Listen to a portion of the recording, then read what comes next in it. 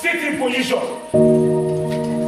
My name is Agnes Nyamasiatomi. I'm a medical doctor, surgical pathologist. My name is Mahota Jeneja. I am an infant here under the cadets for the Sierra Leone Armed Forces.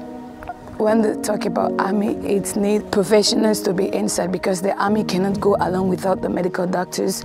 Especially in Sierra Leone, we don't have surgical pathologists. So I thought of it with my career, if I come to the army, I'll create a great impact into the army. I've always had this passion, this burning desire to serve my country. I know, it sounds cliche, but it's true. And I saw the army as the best way to do that.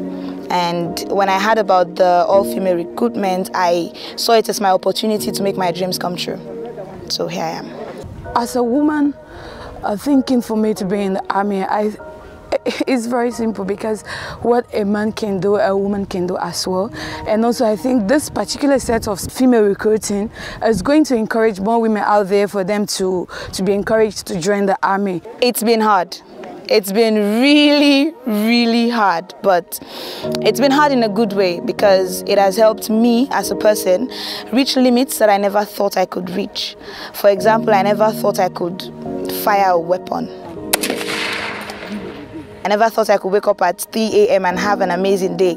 I never thought I could take exams under the sun and pass. But the army has helped build me towards that, and I'm doing it. And I know it will help shape me to do more.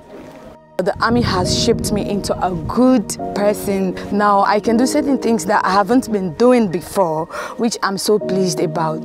So I think it makes no difference really.